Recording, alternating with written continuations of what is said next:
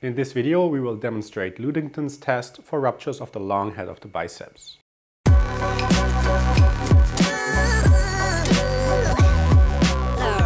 Get our very own assessment ebook and mobile app. Links are in the video description.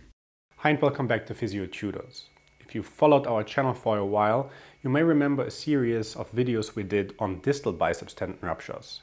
However, it's more prevalent that the proximal tendon of the long head of the biceps tears.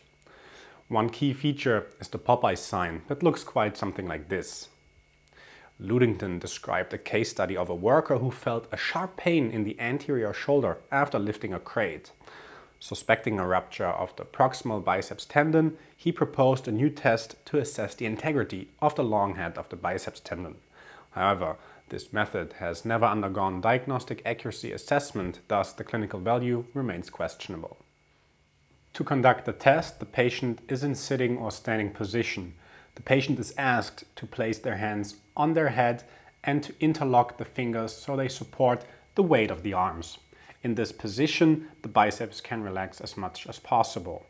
Place 2 fingers over each long head of the biceps tendons and ask the patient to contract and relax both biceps simultaneously.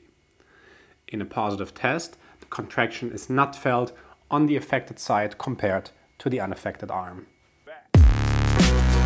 Alright, thank you very much for watching this video. I hope you enjoyed it. Be sure to check out our playlist on distal biceps tendon ruptures by clicking on the thumbnail to my left.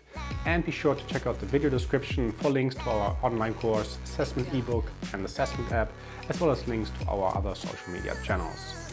This was Andreas. I'll see you next time. Bye.